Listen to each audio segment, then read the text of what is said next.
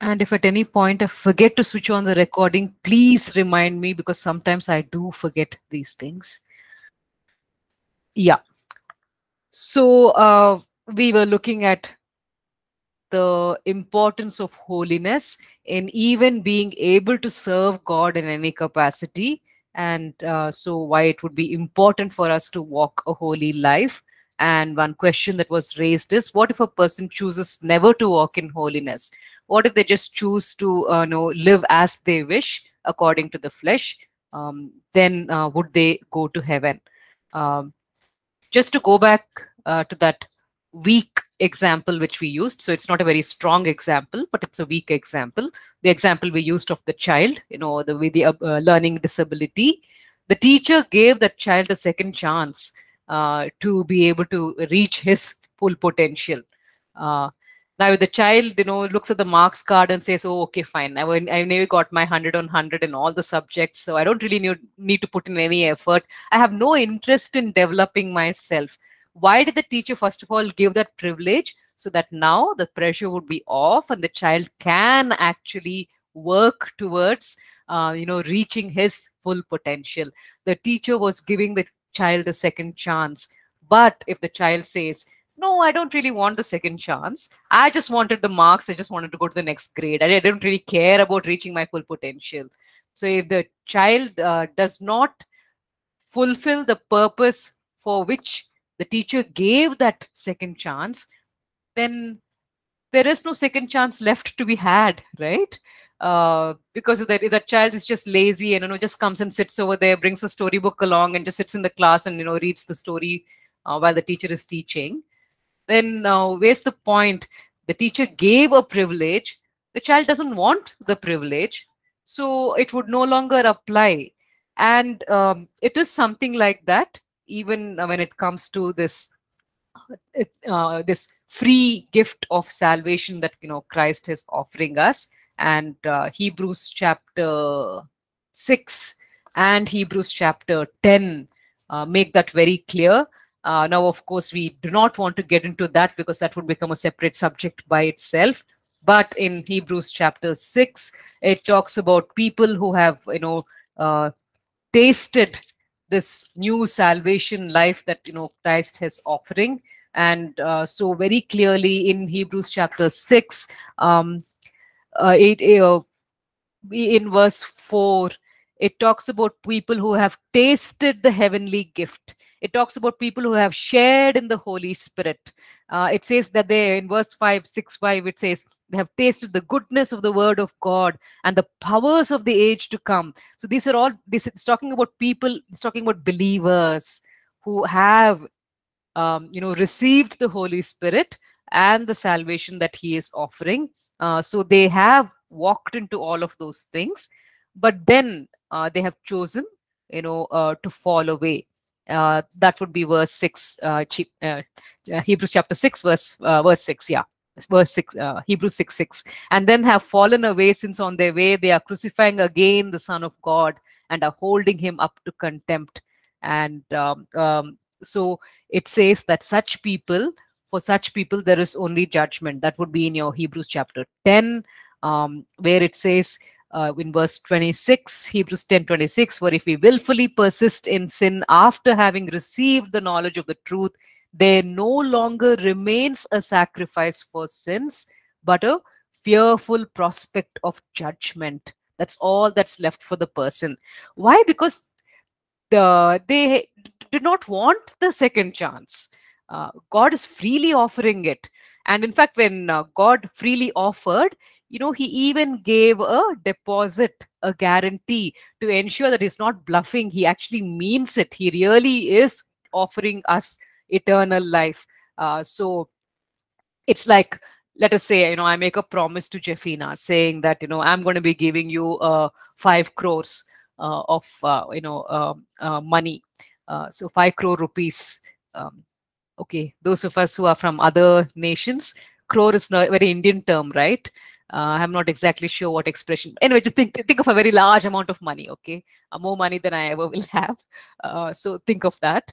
So I'm offering Jeffina that amount. And she looks at me rather skeptically, thinking, my goodness, a rather big offer. Will this lady really come through? So, just to assure her and see, I am actually going to be giving this to you.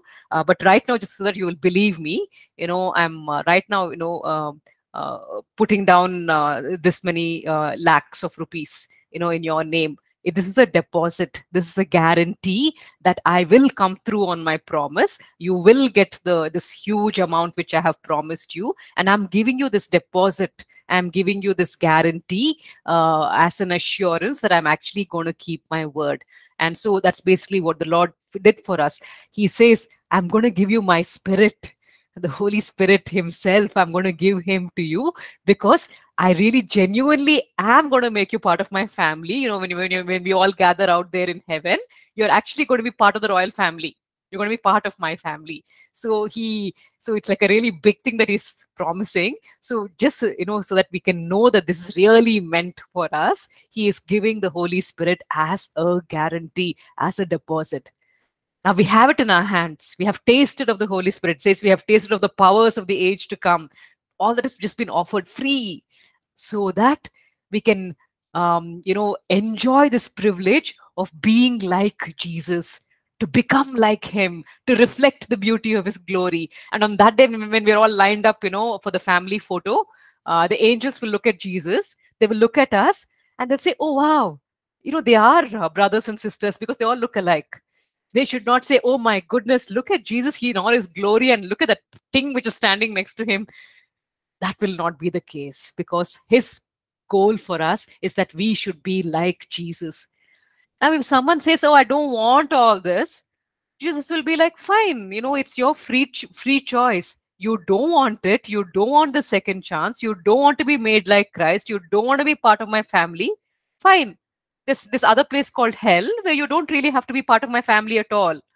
So it's a conscious choice which people make, whether they want to be on God's side or they want to be on the other side. They have the freedom to choose. So like it says in John 10, whatever God has put in Jesus' hands, He really wants to hold on to that. He doesn't want to lose even one person who has been given to Him. But if that person says, "I don't want to be in your hands, I want to go out to the other side of the fence and live in sin," that is, your choice. So yes, salvation can be lost simply because you do not want these awesome privileges which are being given to you. So that's a conscious choice which a person would, but the Holy Spirit would keep warning that person, give them every opportunity possible to enjoy what has been offered to them. But if they make that deliberate choice and say, "No, enough, I really don't want it. I want the ticket to heaven, but I don't want any part of God or holiness." Well, heaven is all about God and holiness, right? I mean, so if you don't want that, then you need to go to the other side. So it would be something like that. Okay, so yes, salvation can be lost. um yeah. uh, yeah, go ahead and ask your question, but let's not get too much into this topic, because that kind of diverts just away from what we are discussing. Go ahead, tell. Okay, Pastor. No, I just have one last question.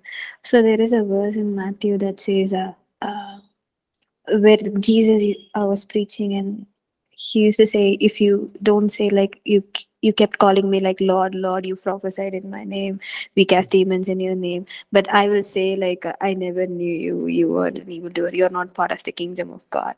So even in that case, does it mean they lost the salvation, or it's a total different topic? So just wanted to. It just says that they were using the name of Jesus and they were able to achieve a lot. So maybe it was the power of the name of Jesus which was causing those, demons to flee. So don't know whether those people were true followers of Jesus or not at that point of time. So if they were not really people who had chosen to take up their cross and follow Him, then they were just simply using the name, and there's power in the name of Jesus. So in such a case, they would just be people who never really belonged to Him at all. They were just using His name, and His name works. And so He will say, "Yeah, you used my name, you got whatever benefits you could out of that. Now, but you never really made any commitment to me. I never chose to be part of my family. So he would say, you have to go and join the people on the other side because you were never part of my family. So over there, is he speaking specifically about believers as such? Don't know. But he is talking about a bunch of people who discovered that there's power in the name of Jesus and began to use it for their own purposes. But they never made that personal commitment to him to be part of his family. And when you want to be part of his family, you got to be like his son Jesus. You got to take up your cross, you got to follow him, share in his sufferings, and then you will share in his glory. When that family photo was taken, you're there in the family, standing next to God the Father and Jesus. So that is something that these people in that particular verse don't know whether they even thought of all of that. They just saw that there's power in the name of Jesus and probably began to use it for making profit, for making money, maybe. So yeah. Thank Yeah. you, Pastor. Yeah. So moving on to other things, that other questions that can be asked. Um, yeah. How will living a holy life make a difference in our practical experience?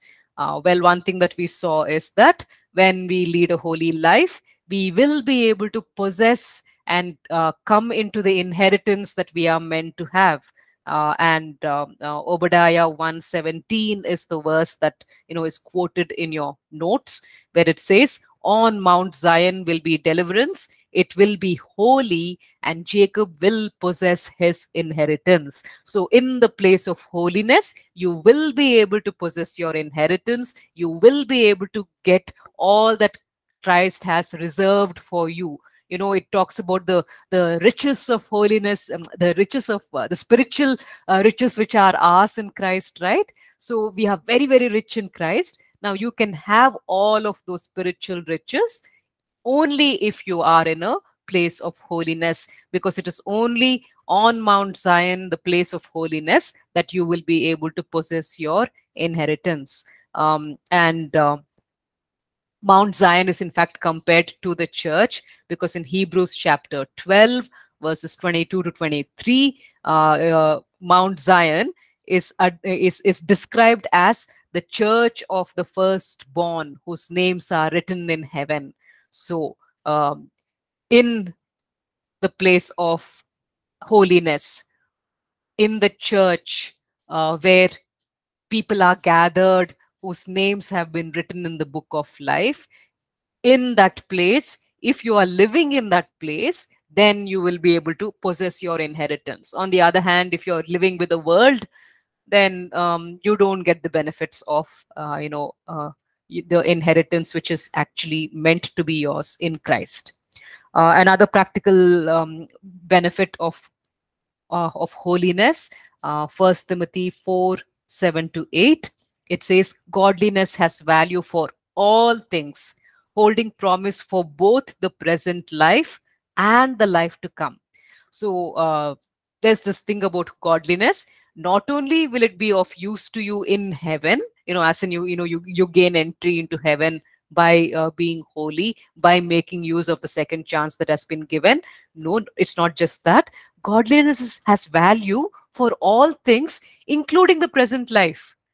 So you can actually have a better life on this earth if you are living in holiness. So very, very practical value. Okay. Also, another practical benefit of holiness, um, we become more Christ-like. And 2 Peter 1:3-9 talks about that. That's your passage where it says, "Add to your faith goodness, to goodness knowledge, to knowledge self-control, to self-control perseverance." So you keep adding on one attribute to the other. And when you do that, it says in 2 Peter 1:8, it says, "For if you possess these qualities in increasing measure, they will keep you from being ineffective and unproductive in your knowledge of our Lord Jesus."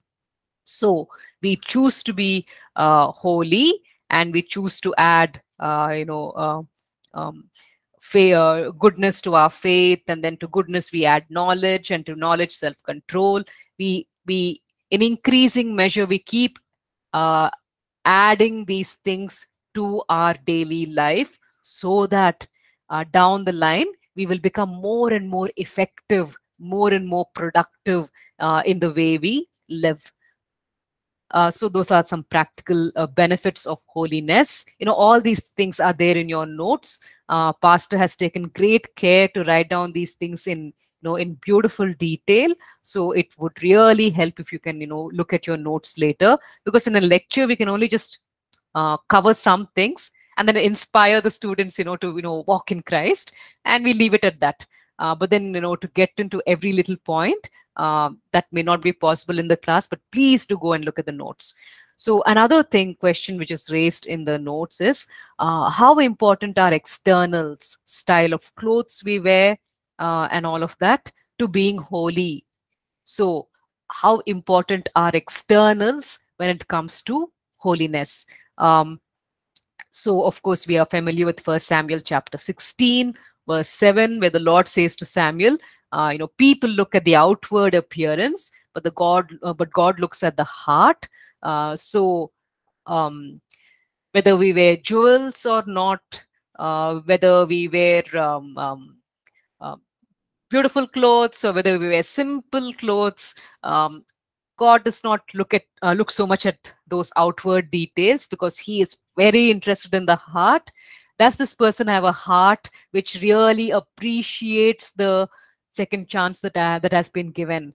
Does this person have a hunger for my presence? Does this person love being with me, reading my word? God looks at those things, and if we have that hunger, He says, okay, I'm really going to help this person to be more holy, because they really want it, they really enjoy it. So depending on our hunger level, he will help us to become more like Christ. Okay, so He's not so much interested in whether you're wearing simple clothes or whether you're wearing nice, pretty, bright clothes. He's not really that much interested in whether you're using jewelry or not using jewelry. So externals don't matter much to Him.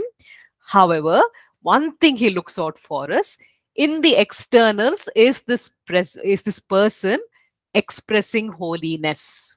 So whatever you do have on the in the externals, are those externals expressing holiness or not? So that becomes a question. And we could maybe look very briefly at First Timothy chapter 2, verses 8 to 10, just to see what God expects when it comes to externals. So if someone could read out for us First Timothy chapter 2, verses 8 to 10, please.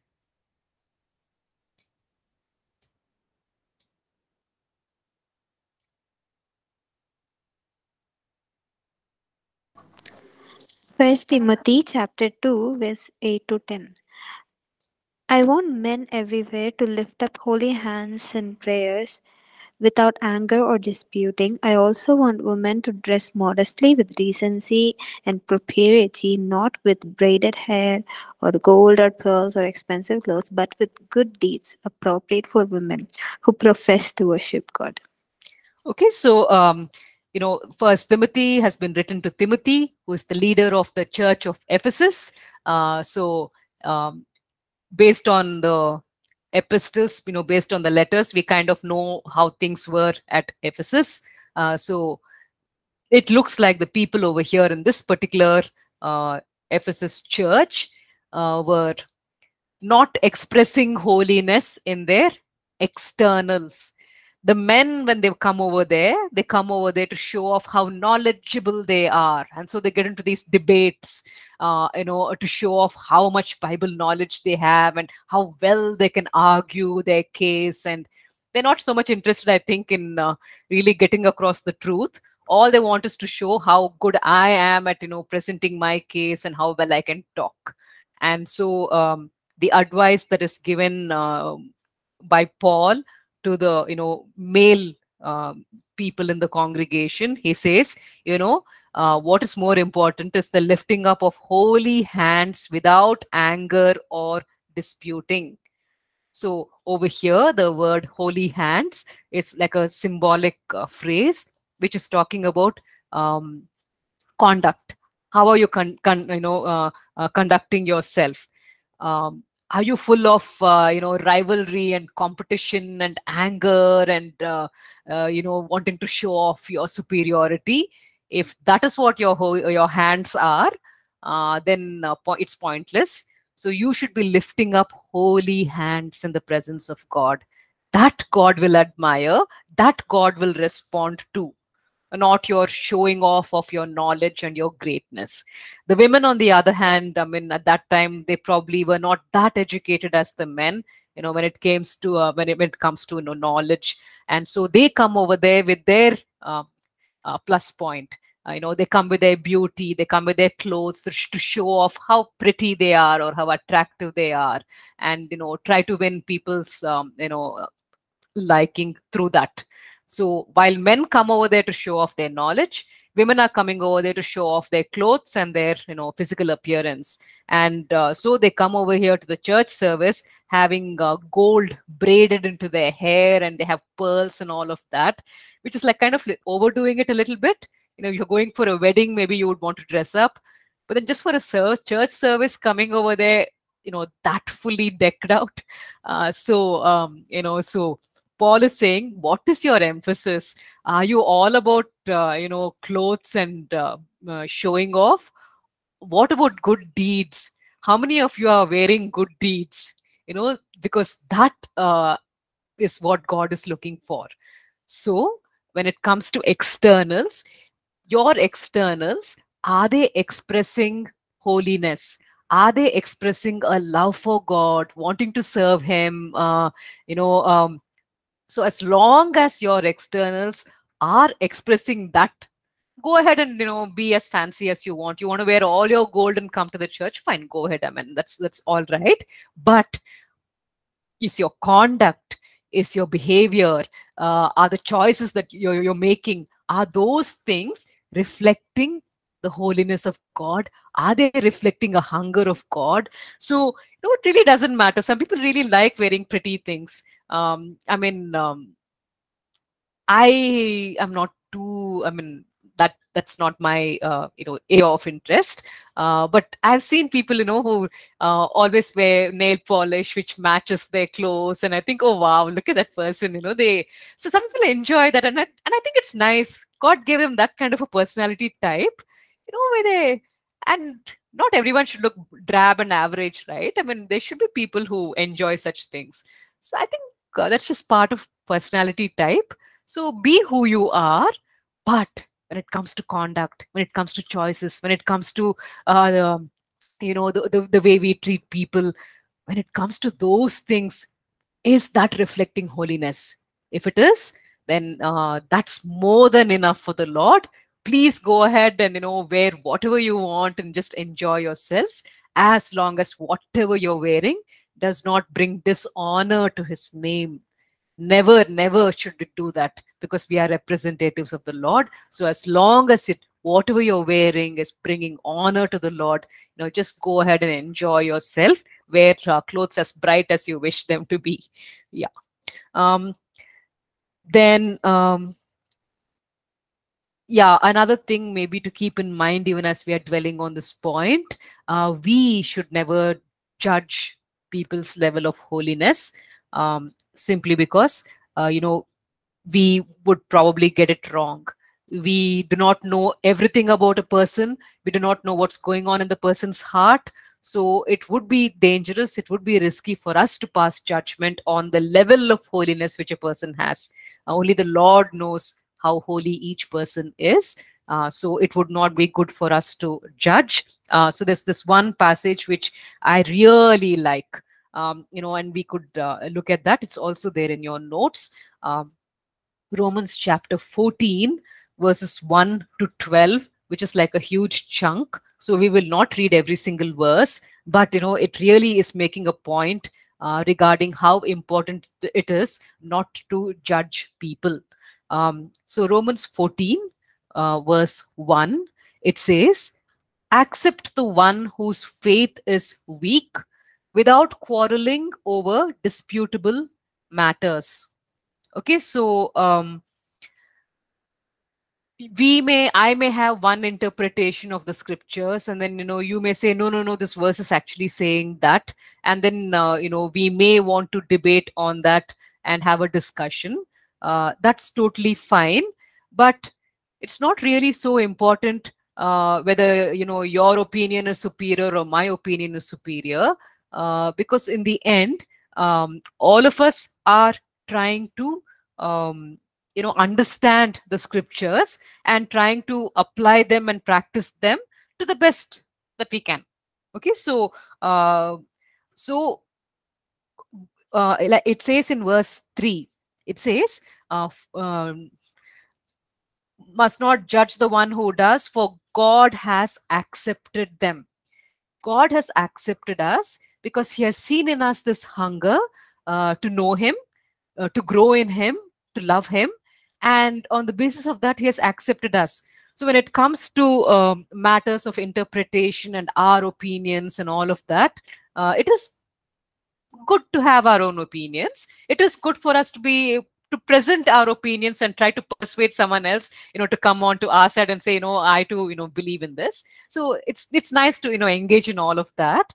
But whether we treat a person as acceptable or not based on that would not be good. So it says over here in verse 3, it says, we must not treat with contempt, those who are not holding on to our views. And because God has accepted them, so we also better accept them. We can't, treat them with contempt just because they hold a different view. So if one person says, the Bible says this about fasting, and that is why I fast every single month, and I do it for this many days, and I do it in this particular way. And then, if you say, no, no, no, Jesus said, when the bridegroom is with his people, then you don't really need to fast. We have the Holy Spirit within us, so we don't have to fast like as if we are all ritual bound. And so you try to make your case, and you look down on the other person and you treat them with contempt because they have a different view of fasting than the one that you hold on to. God is not going to like that, because God has accepted that person. God sees the hunger in that person, and he sees that the motive behind that fasting which that person is doing, that fasting to reach out to God in his own way. Let him do it. Who are you to get between him and his God? So um it says over here, don't judge people just because your interpretation of scripture is one thing and maybe they hold a slightly different view. Don't judge them. Don't treat them with contempt, because God has accepted them. And there's something else that God says over here in these verses, through speaking through Paul. And I really like that. It says in verse 4 and 5, it says, who are you to judge someone else's servant?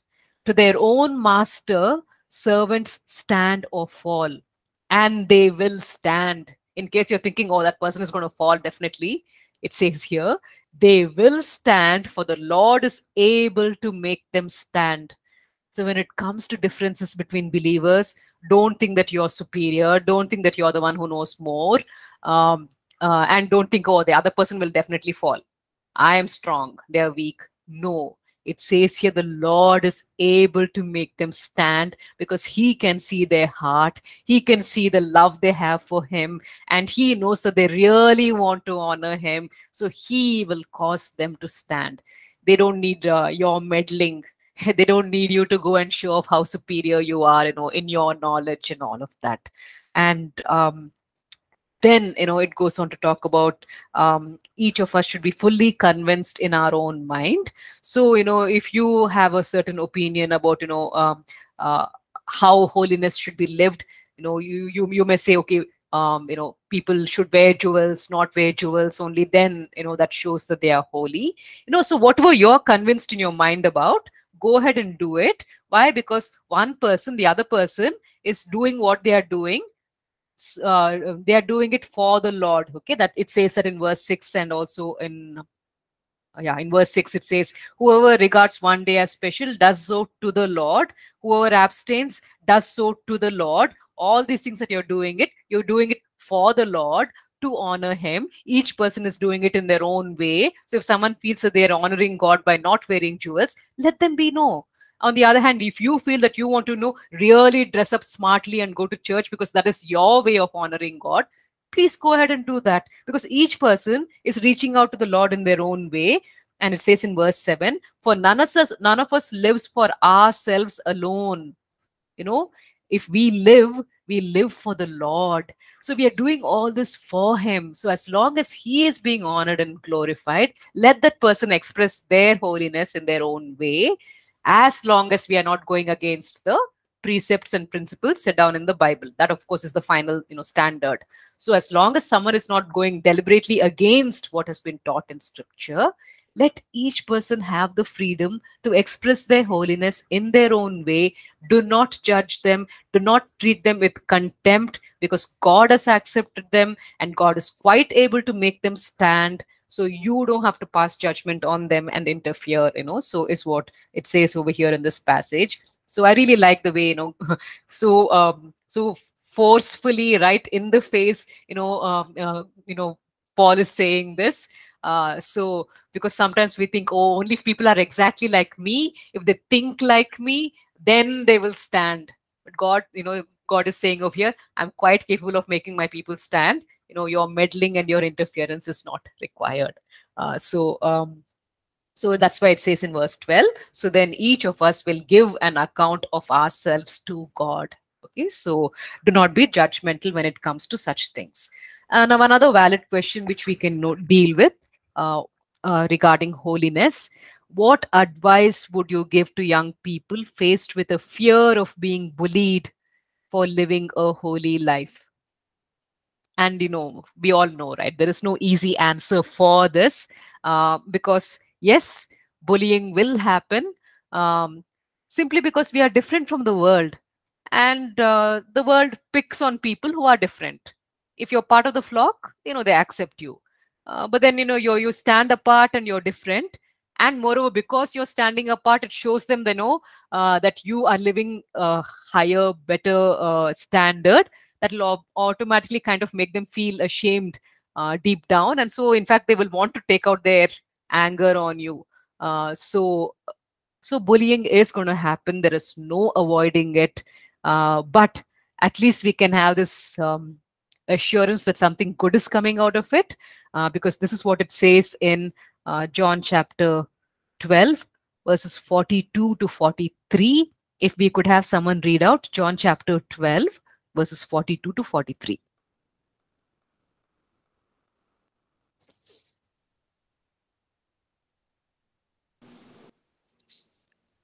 John chapter 12, verse 42 to 43.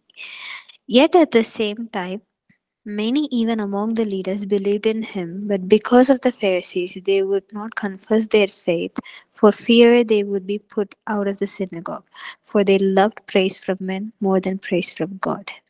Okay, so we will be bullied if we choose holiness, but we will receive praise from God. And that is more important than praise from people. In the first place, praise from people is a very fickle thing. One day they are for you, the next day they'll be against you. So it's not really going to last even. But on the other hand, if you have God's approval, God is one person who'll stand by you even when you fail. I mean, even when you're at your worst, he loves you and he still holds out hope for you, that your life can be changed, that it can be turned around if you can just come back to him. So he's that kind of a God, so utterly faithful. So it is tough. No one likes to be bullied. No one likes to be mocked. But you will have the praise of the Lord. And it says, in 1 Samuel chapter 2, verse 30, it says in the last portion of 1 Samuel 2:30, those who honor me, I will honor, but those who despise me will be disdained. It's like God, would look down on them and say, my goodness, this person doesn't even want to acknowledge me. They try to hide. They try to hide me in front of other people. So God would not have much of a opinion of such a person. So he says, those who despise me will be disdained.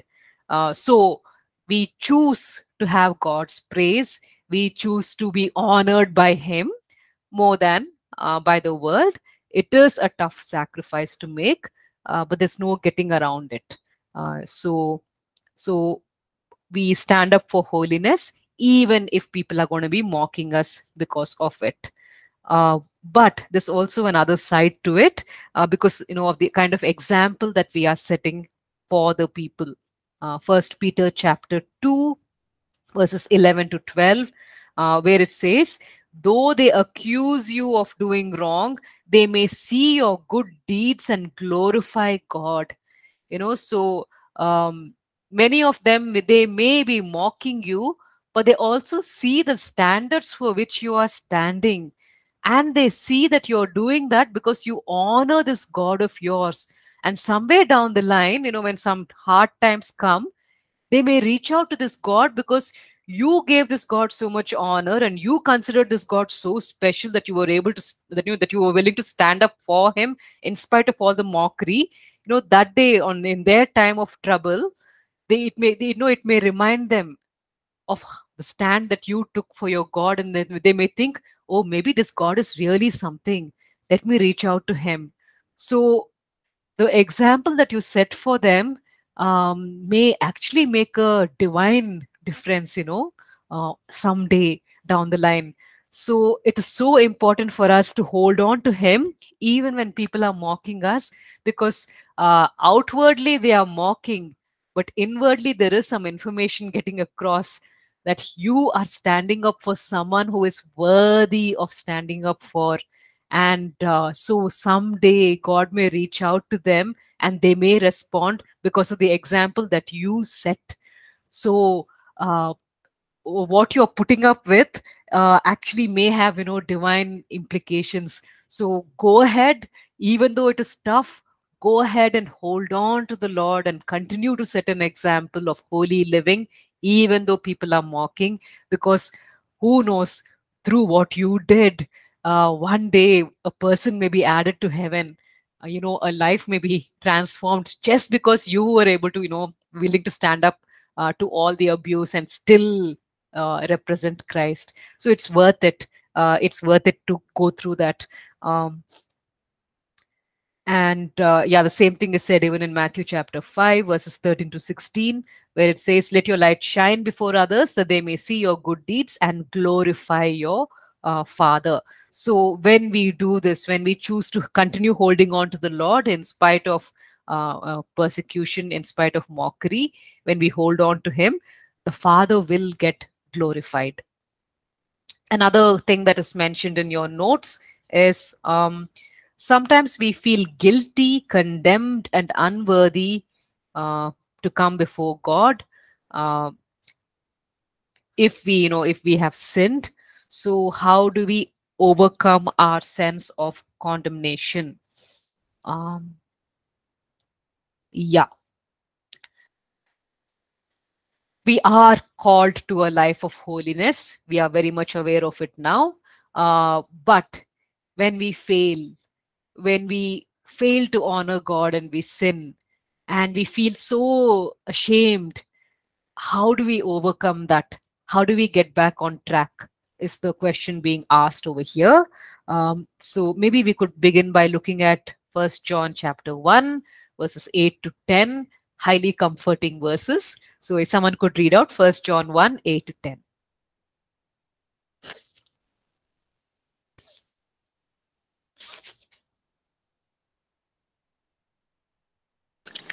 First John chapter 1 verse 8 to 10. If we claim to be without sin, we deceive ourselves and the truth is not in us. If we confess our sin, he is faithful and just and will forgive us our sins and purify us from all unrighteousness. If we claim we have not sinned, we make him out to be a liar and his word has no place in our lives. Okay, so now when John is writing this letter, he basically writes this letter because there are people who are going around saying, now that I have become a follower of Christ, I am righteous, and because I'm righteous, whatever I do, you cannot call it sin. It's not sin. I'm beyond sin. I cannot sin. I never sin. So they were going around saying this, rather false thing, and they were living bad lives and pretending that they are righteous, Because Christ has, granted them his righteousness. So John clarifies in his letter and explains and says, you know, positionally, we already have the righteousness of Christ. But when it comes to our actually growing into that, Christ likeness, it's a daily process and we are still growing into that. So you don't have to pretend that you're not sinning.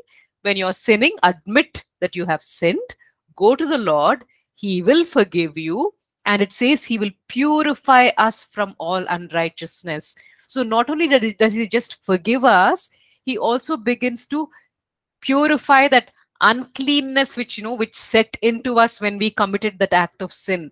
So not only are we just forgiven, we are also cleansed from that thing which took hold of us, from that thing which kind of gained a hold on us, that sinful thing. He begins to clean us of its influence, so that we are washed away from that unrighteousness, and we will have a longing for the things of God. We will have a love for him. So it's a very good thing to go to the Lord immediately when we sin, rather than feeling guilty and avoiding him, because when we do that, Satan takes advantage of the situation. So better to quickly go back to the Lord and say, Lord, I have sinned, and if you could please forgive me. He forgives us and he purifies us from that act of sin, and all the dirt that it brought in. He purifies us. So it is so important to go to him immediately. And it says in Proverbs 28, verse 13, whoever conceals their sins does not prosper, but the one who confesses and renounces them finds mercy. So the Lord in his mercy will forgive, and he will also begin to purify us from that unrighteousness, so that we will be able to walk in him. So the first step is to confess and repent and return to God. And then the next thing would be to embrace God's gift of righteousness. That would be Romans chapter 5, verses 1 to 2. If we could have someone read out Romans 5, 1 to 2.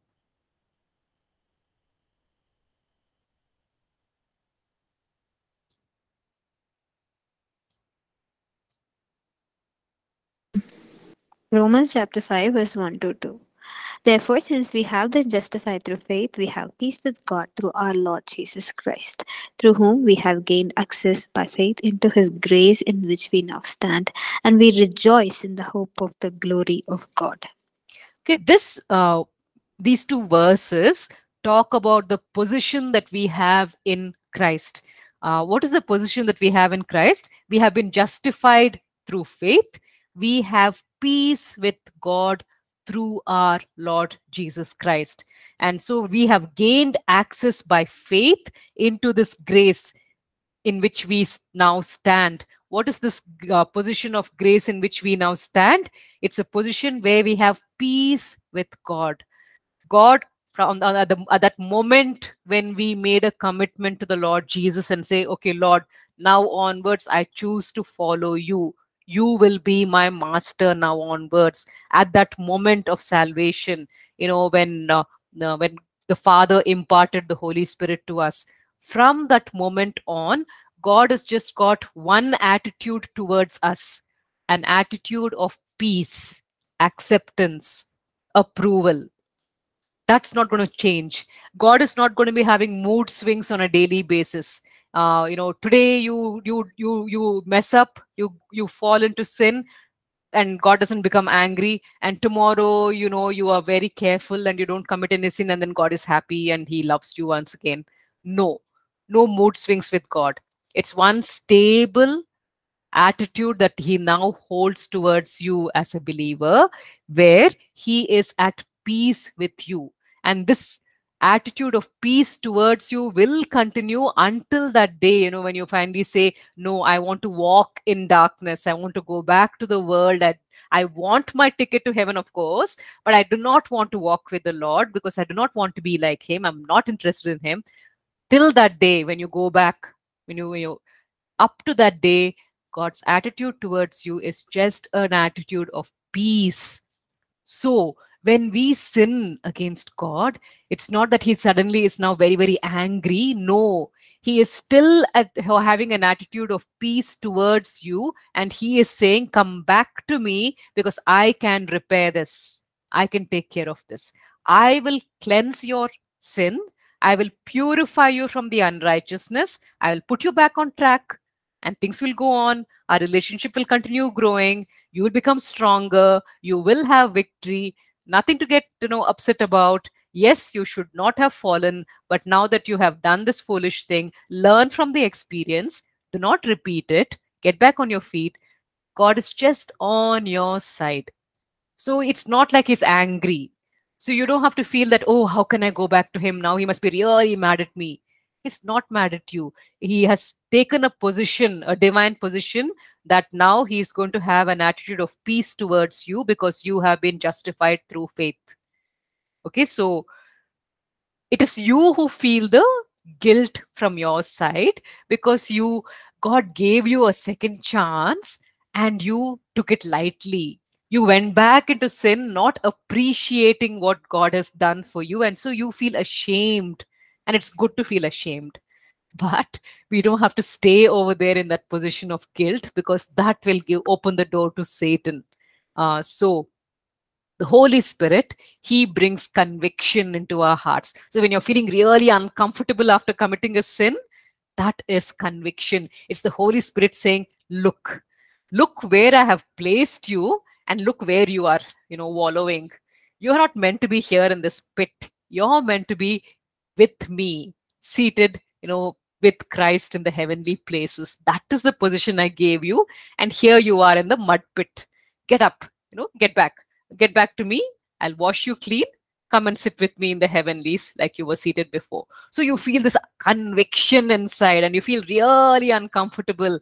And God is saying, I'm putting this conviction in your heart to make you get up from the pit, be disgusted with it, the way I am disgusted with the pit. Come back and sit in the heavenlies with me. Be seated with Christ, is all Jesus is saying.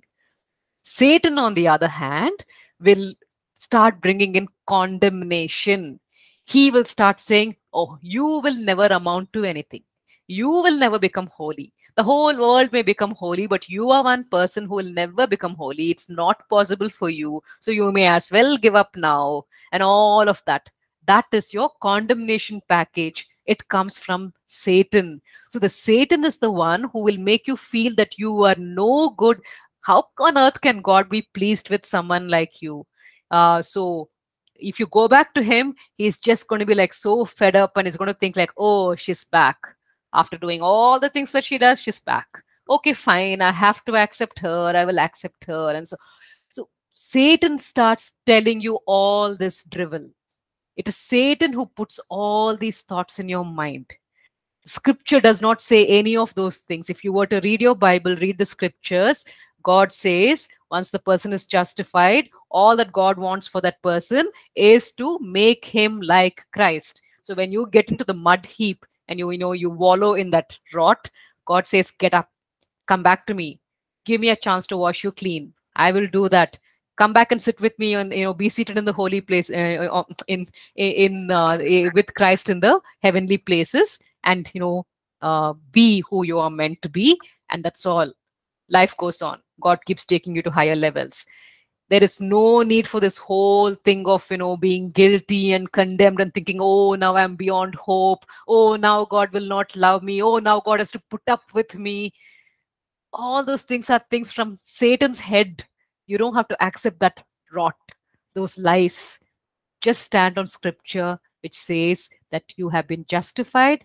And because you have been justified, he will just simply wash you clean, put you back on track, and you can continue your walk with the Lord. So when we do something sinful, accept the fact that what you have done is wrong.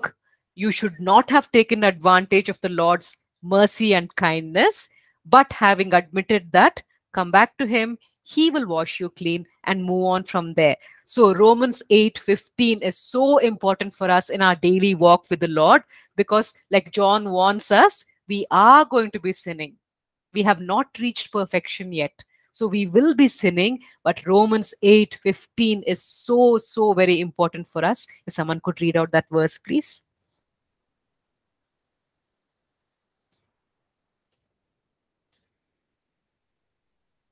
My students, is anyone there? Romans 8:15, please. Romans chapter 8, verse 15. So you have not received a spirit that makes you fearful slaves. Instead, you received God's spirit when He adopted you as His own children. Now we call Him Abba Father. So you do not have to live in fear. Do not say, oh, how can I go back to God? I committed this sin. No, you've been given the right to call him Abba Father. You can go back to your Abba Father, and, like any father with a dirty little child, he takes the child to the bathroom, sets the kid next to the water and washes him clean. That's what a father does. So never think that you are some kind of a slave. You are his child, and all he wants for you is to become like your elder brother, Jesus Christ. Okay, so you can always have that assurance and confidence in the Lord. All right, so these are just the things that we could cover in the class. If you can go through the notes, you can get into each little point and just spend time reflecting on those verses. So because it is not possible to cover all of the points, but please do go through chapter 5, which is basically what we touched upon today. So let's just close with a word of prayer. Lord, we just thank you so much for the things that you have spoken to us through your word today. Now, Lord, even as we walk in these things, you empower us by your Holy Spirit so that we can genuinely lead a holy life. Help us, O Lord, to stop being double minded, to set both our feet firmly on this side of the fence, on your side, and choose to walk with you. And even as we do that, even as we learn to walk in holiness, you, O Lord, guide us and help us and strengthen our feet. Give us that hunger to really love you, to long for your honor, to long for your praise and your approval. Lord, make us like Christ so that we will have his perspective, his hungers, his tastes, his entire worldview. Please make us, Lord, like Jesus. Thank you, Lord. In Jesus' name, amen. Amen. Thank you so much for sticking on till the end of the class. So we'll meet again next week. Yeah. Thank you, Pastor. Thank you. Thank you so much, Sister Ma. Thank you. Thank We are you. grateful.